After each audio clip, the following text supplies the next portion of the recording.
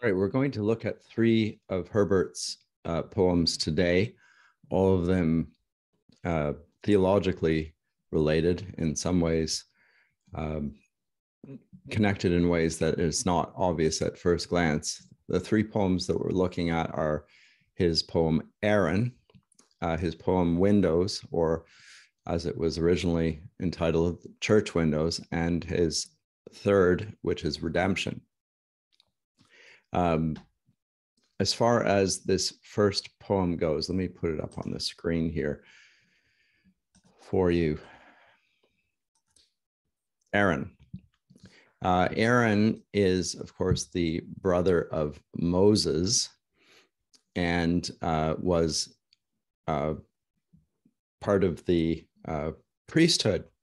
And Aaron's son's part of the Levitical priesthood, part of the Levites, who were one of the tribes of Israel and were priests by vocation as a tribe.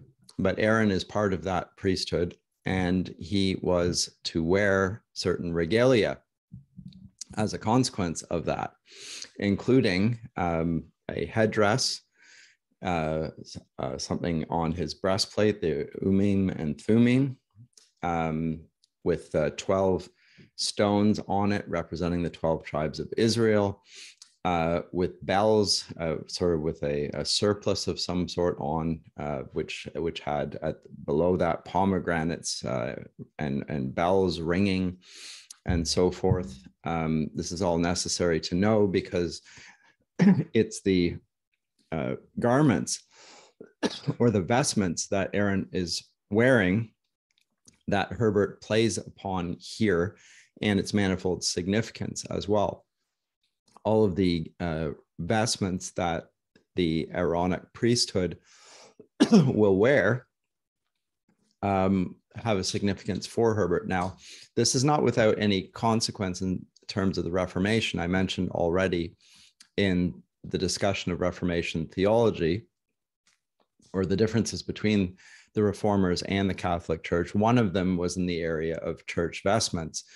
And I also said that even amongst the Reformers, there were distinctions and differences between them in this regard, going all the way from those who more or less would wear the vestments that you would see were common in the Catholic Church, to those that would dress more or less without any vestments per se and regard the vestments as a distraction.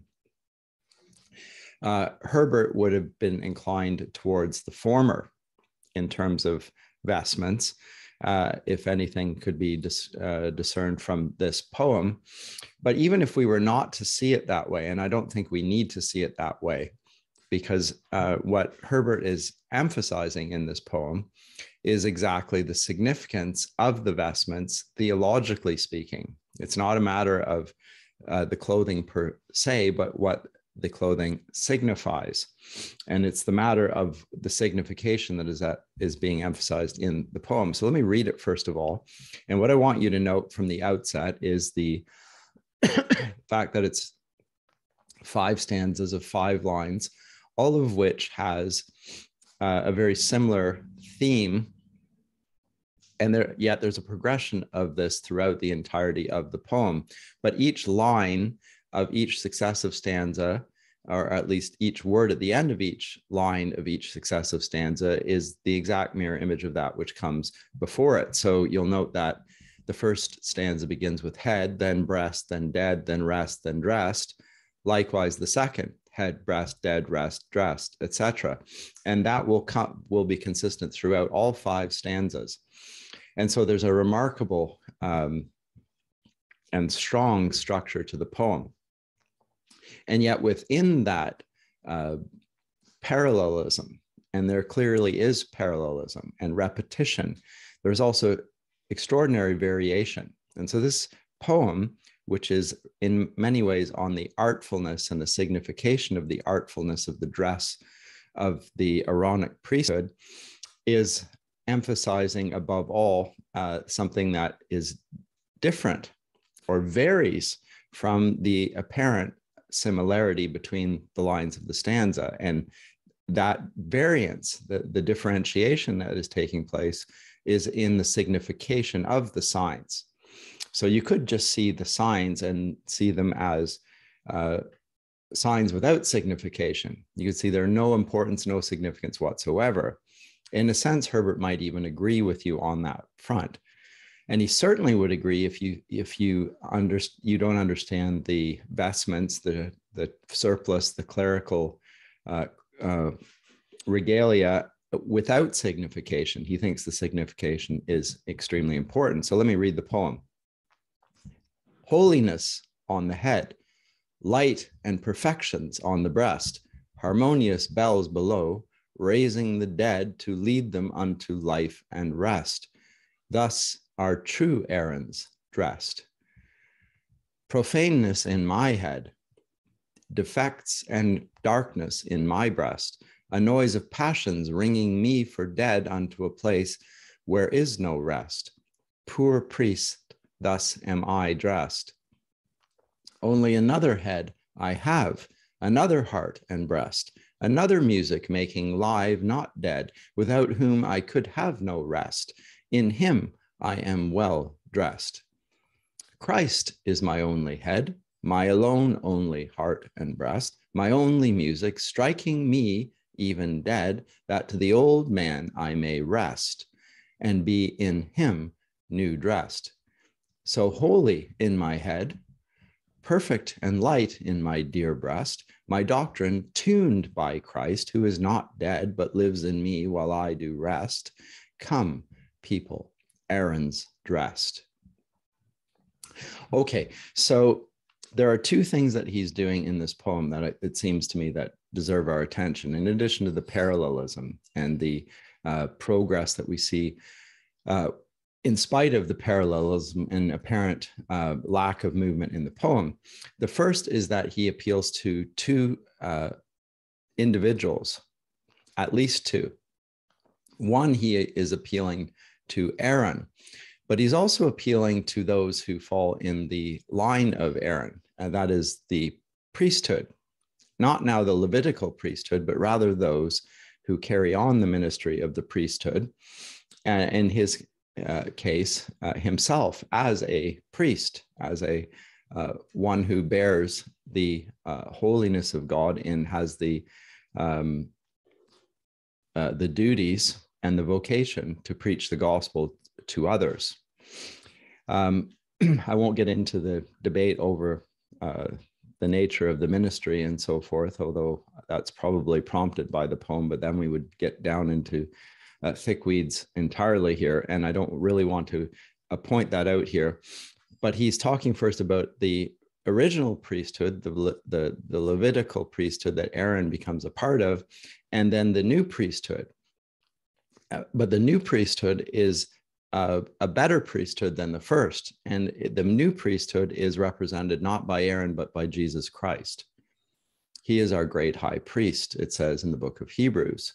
It's no longer the Levitical priesthood that is understood by Christians. It's no longer the temple worship of old that governs Christian worship. It's rather the ministry of Jesus Christ, our great high priest, our prophet, priest, and king, as the reformers will insist. So it's that priesthood that he is referring to. So we have on the one hand Aaron, on the other hand Christ.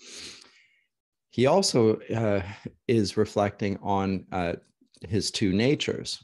One, which is in the first Adam, and the second, who's in the second Adam. And once again, he's making reference to Jesus Christ, the firstborn from the dead, and the supreme in all things. And certainly, again, the great high priest, he's going to see himself there. And then finally, he's going to see himself personally implicated in this, because the gospel of Jesus Christ, which pronounces grace and mercy, does so to those who are sinners. And he needs to acknowledge that he is not, by virtue of wearing vestments, clothed in manners that will receive God's pardon and his mercy. It's not the vestments, the outer vestments, but rather the vestments of righteousness, we're told repeatedly to put on righteousness, put on Christ's righteousness. Remember back in the Garden of Eden, when Adam and Eve are in the garden, they are originally naked and unashamed, it says Genesis 2:28. And when the serpent comes and tempts them and brings them to fall, we're told that they cover themselves up when God comes in their presence, and because they're ashamed. God asks Adam why he's hiding where he is and why he is covered. And he asks him the very telling question, who told you that you were naked? And the question here, they knew they were naked. He knew they were naked before, but they have become aware of themselves in a sense. And with that sense of their nakedness, their sense of guilt and their unrighteousness. And so they seek to clothe themselves, and God, out of mercy, clothes them with a different sort of clothing, the clothing from an animal which is sacrificed, which becomes a type of the sacrifice of clothing that God will give them, and it's the clothing of Christ's righteousness. So they have their robes are dirty, filthy, his robes are pure, white, whatever. These are the robes of righteousness that is put on. So all of these scriptures are brought to bear in this reflection, Herbert's reflection here in Aaron. But note it begins with holiness on the head. Now, if you go to the footnote here, Exodus 28:36-37, thou shalt make a plate of pure gold, engrave upon it like the engravings of a signet, holiness to the Lord. So holiness is on the head. And remember, Christ is the head of the church as well. And so the garments that Aaron wears are full of signification themselves. The head is holy, and the head directs the body. There are light and perfections on the breast. Once again, the footnote, Exodus 28:30, and thou shalt put in the breastplate of judgment the Urim and Thummim, and they shall be upon Aaron's heart when he goeth in before the Lord, and Aaron shall bear the judgment of the children of Israel upon his heart before the Lord continually. He does so to bring them, that is the whole 12 tribes represented on this Urim and Thummim, and is interceding on their behalf as the high priest would do. But of course, now we have a great high priest who is Christ. Again, there are two priesthoods in mind here. There are two Aarons, there are two men, the old Adam, the new Adam. All this polarity and dualisms of sorts are being presented here. So holiness on the head, light and perfections on the breast, harmonious belt. So this is directly referring to the regalia of Aaron, the first one, to lead them unto life and rest. Thus are true Aarons dressed. Okay, but how about the personal application? Well, as Herbert, George Herbert, Anglican priest, profaneness in my head as opposed to holiness, defects and darkness in my breast as opposed to light and perfections, a noise of passions, ringing me for dead, not harmonious below, raising the dead unto a place where there is no rest, to lead them unto life and rest. So there's an explicit contrast. There's no parallelism at all other than that of antithesis. And so he's a poor priest in and of himself. That is what he is. Now, so he's confessing that as a priest, he is nonetheless a sinner. And this is important. He's acknowledging something essential. He has not been had by the laying on of hands. He has not been he does not have an imparted righteousness to him. There isn't a greater sanctity to George Herbert the priest just by virtue of the fact that he's had hands laid on him and has there been given a different order of sanctity. He's denying that. Let me go to the third stanza. Here's his consolation. Although it is true of himself that he's profane with defects and he is doomed to death, he has another head, another heart and breast, another music, making live not dead, without whom he would have no rest. In him I am well dressed. In Christ, the Apostle Paul's favorite phrase for those who are believers is to be in Christ. and we're clothed in him. It's almost, and he says that we should put on Christ. It's as if we Christ is here and we are behind it. We can't actually see the man, the sinner that George Herbert is, because when God the Father looks at George Herbert, he sees God the Son, in whom he is well pleased. He is dressed in him. He is clothed in everything righteous of him. That is credited to Mr. Herbert by imputation, imputed righteousness, once again. And so he says with confidence in the fourth stanza, Christ is my only head. My only head. Note that his own head is no longer that of George Herbert, is not the one that God sees. It's Christ alone that he sees. My alone only heart and breast, my only music. There's no dissonance, there's no discord, there's no note that rings against this within him, because God the Father is pleased with his Son, striking me even dead, and that to the old man I may rest and be in him new dressed. So here we have again the significance of the substitutionary atonement and the imputation of Christ's righteousness forensically. It means that the old man, God the Father, no longer sees him. So he's not talking so much here, I think, about church vestments. He's talking about doctrine, and he's talking about as I say, the imputed righteousness of Christ for all who are his priests. Now, who are those who are his priests? Well, Herbert will say at one with the reformers that all of God's people are priests, a holy nation, a royal priesthood that God has created. And so he's going to collapse this clergy laity distinction to some degree in his understanding of being a believer. And so that we can all worship God directly through the great high priest, Jesus Christ. Anyway, I can answer further questions when we meet together. Let me move on to his poem, Windows. Now, windows are an obvious thing in churches. In the Reformation, they are again subject to controversy, insofar as some of them depict things that would be regarded as contrary to God's word, because they have graven images. And there's a belief, again, amongst the Puritans that we should seek to avoid that. Herbert is tangentially, or at least apparently, pointing to that controversy. But once again, as in Aaron, he's not actually talking about that. He's talking about windows in a personal sense and an individual sense, something that every believer can aspire to and understand. Although here in particular, he's talking about, again, the minister and his function or his vocation as a preacher of the word. Let me read it first of all. Lord, how can man preach thy eternal word? He is a brittle, crazy glass.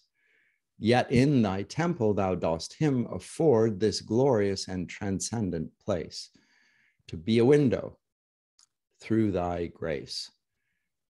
But when thou dost anneal in glass thy story, making thy life to shine within the holy preachers, then the light and glory more reverend grows and more doth win, which else shows waterish, bleak, and thin. Doctrine and life, colors and light, in one when they combine and mingle, bring a strong regard and awe. But speech alone doth vanish like a flaring thing, and in the ear not conscience ring. What he's discussing here throughout, and it seems to me this is really quite interesting, is the way in which the human words of the preacher can so unfold the written word that it leads to the living word, or rather how the Holy Spirit can use the preacher's words to reveal God to people, so that when people hear the preacher, they hear Christ speaking to them through the medium of the preacher, who is here compared to a window through whom we can see light. Now, note here, he's talking about what is not called a sacrament, but he has a sacramental understanding of the word. And this seems entirely appropriate if you consider that God himself is called the Word of God. In the Church, Catholic Church, there are 7 sacraments. Amongst the Reformers, there are 2, baptism and communion. But it would be probably accurate to say the strongest emphasis, although it's never called a sacrament, is on the sacrament of the Word, and the emphasis on preaching, the way in which God himself addresses the congregation through that preaching. And it is considered to be something akin to what Herbert is calling windows, but really is not talking about windows. He's talking about sacred speech. Note at the outset, Lord, how can man preach thy eternal word? Well, it's like a window.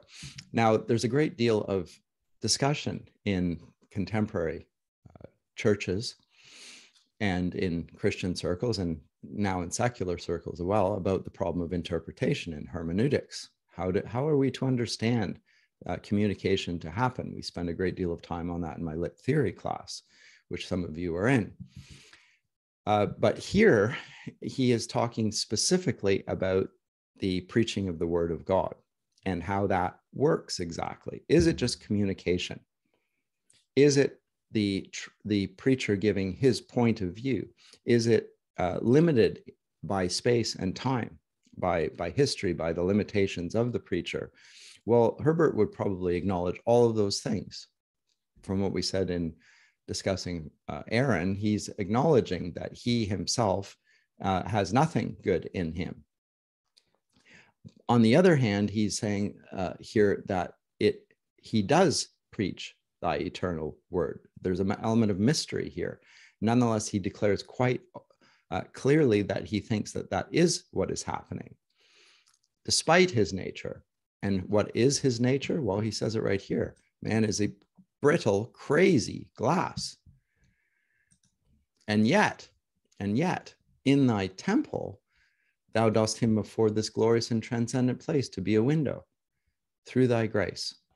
So it's not that there's no medium. There is a medium. The medium is the person that's doing the preaching. Nonetheless, it is as if God is speaking. So when Jesus calls the disciples, he says, whoever hears you hears me. Note that that's a very strong statement that Jesus himself says to the disciples. He doesn't say whenever they hear you, it's as if they were hearing me. He says, whoever hears you hears me. There's an ownership there, and a conflation to some degree of the word of God with the words of the preacher. That's the understanding that I believe that Herbert is articulating here.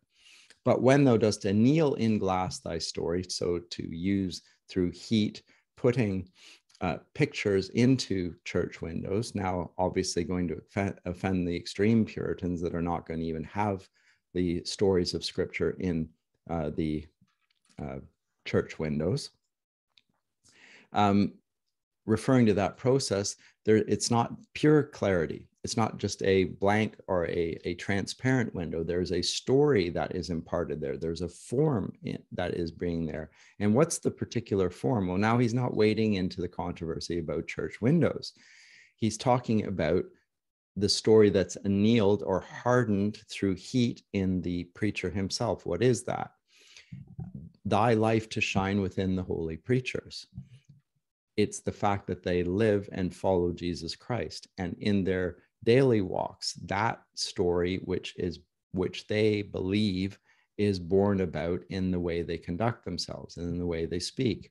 When your life, that is the life of Christ, shines out from the preachers, then the light and glory more reverend grows, more worshipful, and more doth win. So when the preacher is more Christ-like, more of a servant, more of a less the man you see in front of him, and more one that points to God who's doing the winning of souls, then it is superior, which otherwise shows waterish, bleak, and thin. So he's not talking about the potency of rhetoric. Rather, he's talking about the potency of the word, which comes most winningly when it's coupled with the humility of the preacher. And at that point, in the third stanza, doctrine and life, colors and light in one, when they combine and mingle. Watch your doctrine, watch your life, says the Apostle Paul. Herbert echoes it here. So it's one in word and action. When they combine and mingle, bring a strong regard and awe. But speech alone doth vanish like a flaring thing, and in the ear not conscience ring. So what he is saying here is that it's insufficient to have doctrinal rectitude. It must be coupled with character and conduct. And so the preacher has to be Christ-like in his deportment and not just in his doctrine. Very important emphasis that Mr. Herbert makes here. Let's come to the final poem, Redemption. Now, this is a little parable of sorts. It sounds very much like one of Jesus' parables, but it's not. And it's reflecting on doctrinal truth. Let me just read it first of all, and then I'll comment. It's called Redemption. Having been tenant long to a rich lord, not thriving, I resolved to be bold and make a suit unto him to afford a new small rented lease and cancel the old. In heaven at his manor I him sought. They told me there that he was lately gone about some land which he had dearly bought long since on earth to take possession. I straight returned, and knowing his great birth, sought him accordingly in great resorts, in cities, theaters, gardens, parks, and courts. At length I heard a ragged noise and mirth of thieves and murderers. There I him espied, who straight, your suit is granted, said, and died. So this little parable is once again subtle and slightly more complex than it appears on the surface. He's talking about redemption. He's once again talking about doctrine. And he's once again talking about the significance of substitutionary atonement, the death of the Lord that gives us our life. Note that he begins here with, to some degree, what he does in elsewhere, in talking about the whole of the human, the state of human nature. Remember, he did this in the altar, or more significantly in Easter Wings. He starts with the whole of the human race before he moves on then to talk about his state as an individual and also as a Christian, and how different the two are. So he talks about the state of humanity, the plight of humanity, before then moving on to the state as it is after the advent of Christ. And that is also the case here in this poem. Once I'll go back to the putting the poem up on the screen here. So he starts with the notion of covenants. There's an old covenant, an old a tenancy agreement he had. That's how he begins it. So the opening gambit in the first stanza, these 4 lines, Lord, bold, afford, old, you can see once again the sort of strong repetition here. He says that he and imagines himself here as someone living under the old covenant, understanding God in terms of his distance, his superiority, his greatness, and of course, appropriately, he will seek him in heaven, not on earth, but up to heaven. And so he goes there and he seeks him out. Where would he seek out God? Well, of course, in the high places, in heaven, at his manor I him sought. And they told me there that he was lately gone about some land. This is a very, this is understatement. He's gone about some land. Well, he's gone to redeem the heavens and the earth. But he's gone about some land which he had dearly bought long since on earth to take possession. He's talking about the incarnation here. So he goes up to heaven to find God, to start a new tenancy agreement, because he's not happy with the old one. And he finds out that God is also unhappy with the old terms, and it has also has gone to himself in person, in the person of his son, his incarnate son, to do something with that tenancy agreement. So Herbert, having heard that God had done this, he goes and seeks him on earth. Where does he seek them? Well, he seeks them in the high places. He seeks them in great resorts and cities, theaters, gardens, parks, and courts. All of the places where you would expect the Son of God to be, in the higher echelons of human life, just as he would be in heaven. Being God, that's what one would anticipate. Instead, he finds them in the rabble behind him, hearing a ragged noise and mirth of thieves and murderers. He sees him there. And then he comes with these telling words, who straight, your suit is granted, said, and died.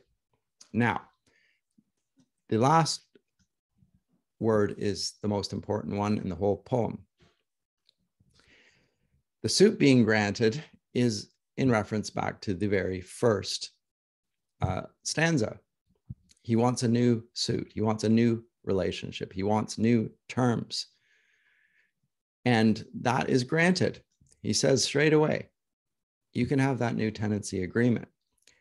But having said that, he then dies. And this is the key point in the entire poem, because at that point, the theology of Herbert is going to shine through.